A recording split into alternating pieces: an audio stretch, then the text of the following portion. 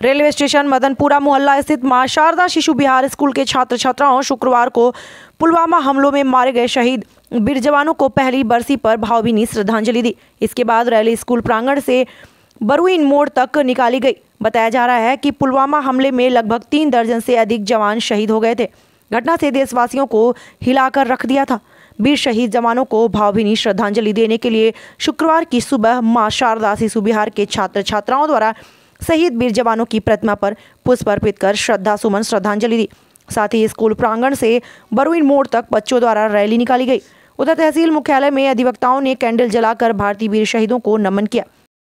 पुलवामा में जो आतंकी हमले में मारे गए भारतीय सैनिक, उनकी श्रद्धांजलि में हम ये निकाल रहे हैं रैली बच्चों के द्वारा, और नगर में घूमेंगे, भ्रमण करेंगे और बताएंगे कि भाई ऐसी घटना दोबारा ना हो, इसलिए हम संवेदना के साथ श्रद्धांजलि अर्पित करा रहे हैं।